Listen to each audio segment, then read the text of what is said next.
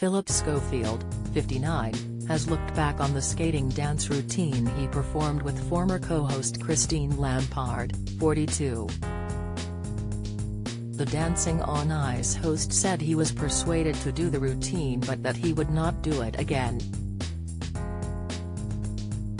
Phillip explained how he and Christine practiced for the nerve-wracking moment and that he initially thought they were incredible. He told Daily Star, "I'm not going to do it anymore. I've had my moment on the ice. When Holly was having babies, I did the show with Christine Lampard. Christine and I were persuaded to do a routine on the ice." Phillip went on, "We practiced, and practiced and practiced. I thought we were incredible. We went out and I could feel the wind whistling through my hair through the routine and I thought, this is amazing." However, it was when he looked back on his performance that Phillip realized that he had his final moment on ice. He continued, "I watched it back and I had never seen anyone go so slowly.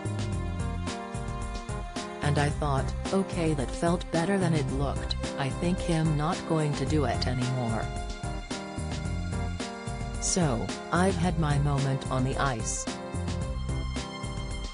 Phillip recently admitted that Dancing on Ice bosses have banned him from hitting the rink. He said they were worried he might hurt himself while attempting to ice skate. It followed a close call back when the show began 15 years ago. He told The Sun, "So I had to go, then I looked up and there were 5 suits standing on the lectern and I thought, that doesn't look good. They said, you are not insured, you can't skate, you have to come off. I thought if I take responsibility for myself, it's nobody's fault if I fall over and hurt myself." But that did not prevent the popular This Morning star from getting a scolding. Phillip added, "So the next week, I went out again and got into proper trouble. So that was the end of my skating.